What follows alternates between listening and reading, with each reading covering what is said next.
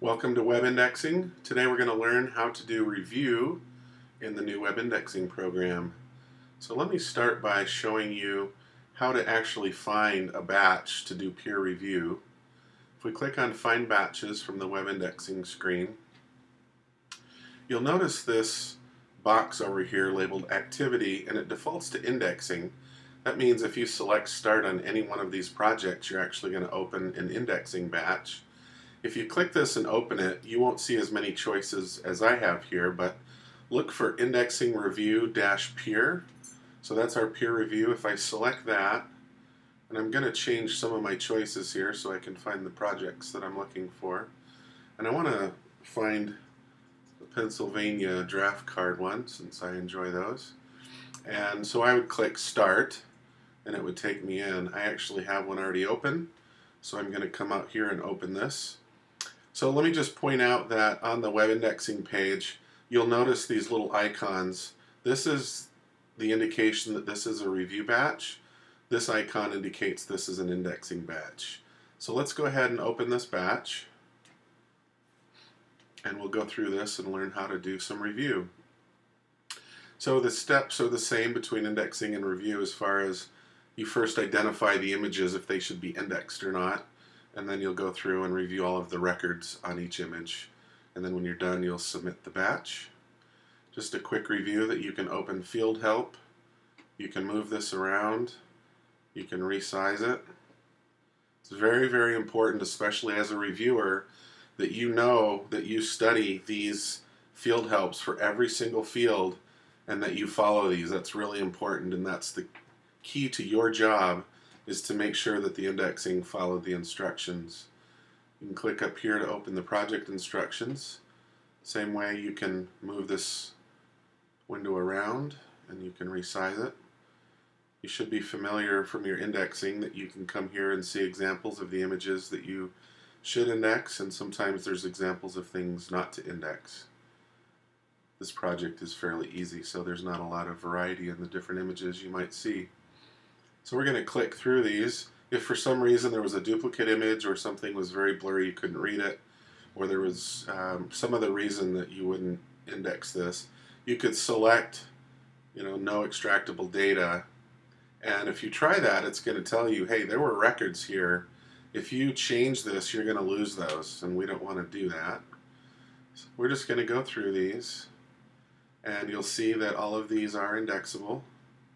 Down here in the image gallery, you can see I have 10 images, so I'm going to step through these one at a time. Now if I want to just jump, if I assume these are all good and I can see from the thumbnails, I could actually switch right here to go directly to step 2, which is records. Come back to image 1, or I can continue progressing through these one at a time. So just a few different ways you can run a shortcut, or you can take the long way. I'll go through each one of these. Make sure you give the screen a second to refresh the image. Sometimes when you change images, it will stay on that image for just a second and then it will refresh.